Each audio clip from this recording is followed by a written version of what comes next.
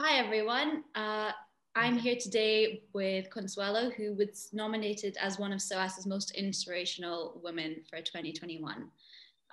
We're interviewing three candidates who were nominated by the SOAS community and asking them a bit about their journeys. So, Consuelo, would you like to introduce yourself and tell us how you moved to London and tell us about the Justice for Cleaners movement that you're involved in?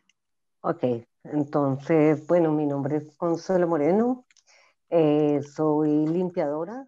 My name is Consuelo Moreno, and I'm a cleaner and representative of the cleaners in SOAS.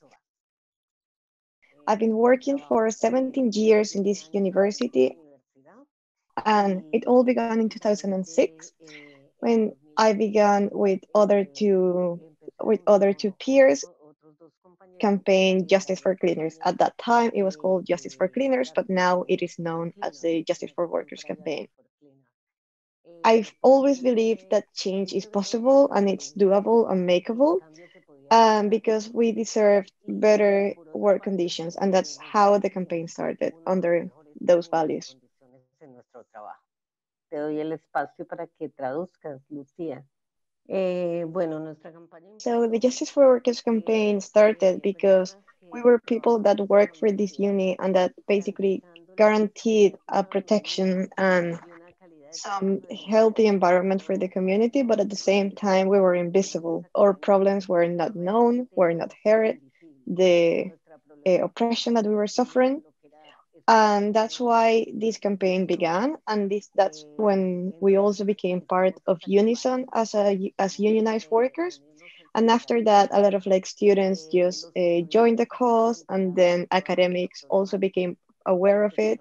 And now we enjoy a lot of support from all these people. Externas.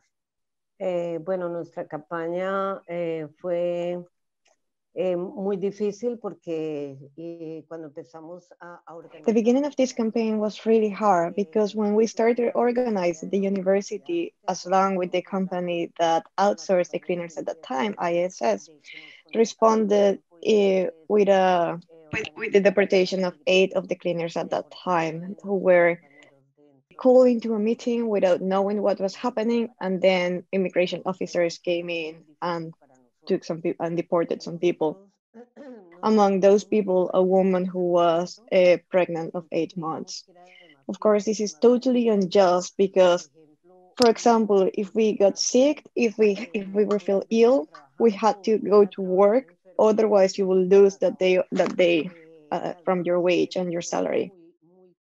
We also had very short vacations, and then again, because our wages and our payment is the lowest in all of SOAS, we had to like work over hours and more than we should be able to survive in a country as expensive as is the UK, and particularly in London.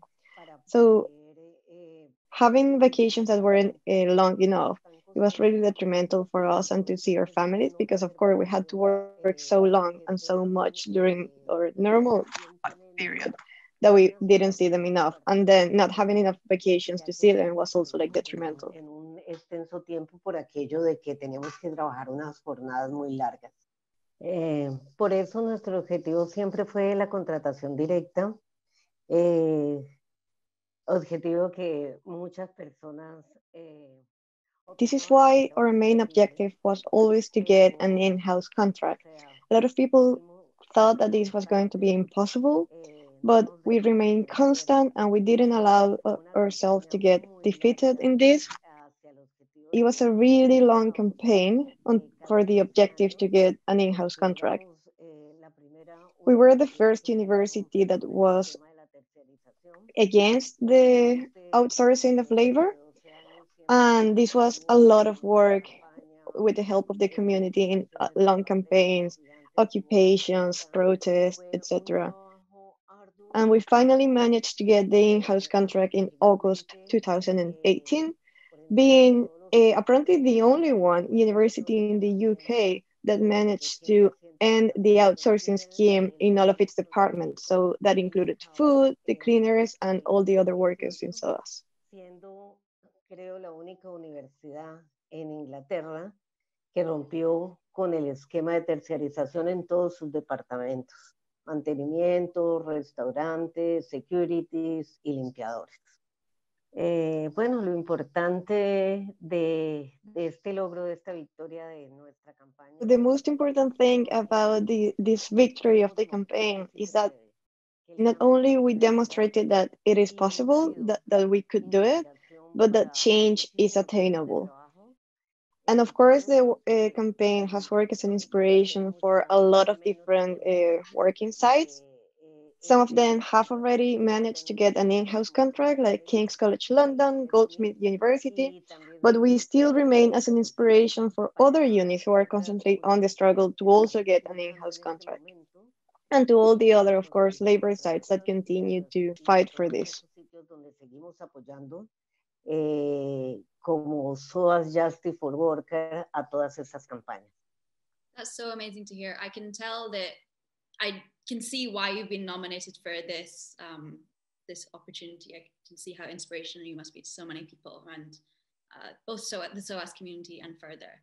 So I'd be interested to hear what you wanted to do when you were younger, growing up, particularly as a migrant. I think your experience must be very interesting. Ajá.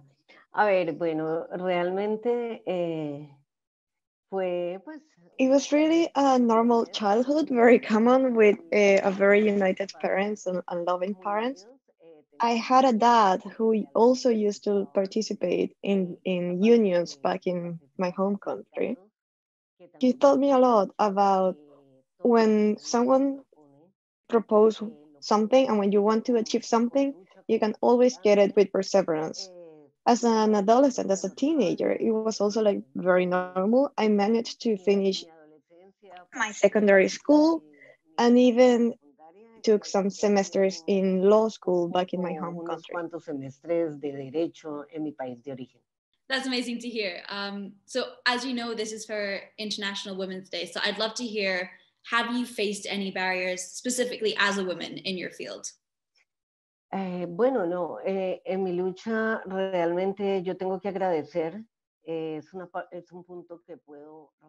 Basically, in the struggle, really, I only have to be grateful for all the support I have received so far from the students, men and women in SOAS and the academics and basically all of the community that have supported this campaign. More than barriers, what we have encountered is a lot of support from the community, even from newspapers like The Guardian, who published what was happening and how the campaign was relevant, and that helped a lot in giving us more space. So it was like a lot of support rather than barriers. On the other side, the only barrier that I have faced, not much as in my gender as a woman, but rather as the leader of this campaign, has been from management, who have basically opposed many of the demands that we have proposed to them. Normalmente, porque pues se negaban mucho a esta contratación y a esta lucha. So I guess our final question is, I know we've heard a lot about your leadership for the Justice for Workers movement, and it's so admirable to see what you've been doing. So out of all the moments, what are you most proud of achieving? A ver, yo me siento muy orgullosa de como mujer. I feel very proud as a woman to have been able to contribute, get some change into the SOAS community, to get better terms and benefits and conditions of the workplace. Even beyond my womanhood, being an immigrant, I feel very proud of being able to come to a country like the UK from a country like Colombia, and being able to basically support and give a bit of my own into this community. It's all about just taking a seed and planting that seed of the struggle into all of the students that have helped and that have supported this campaign.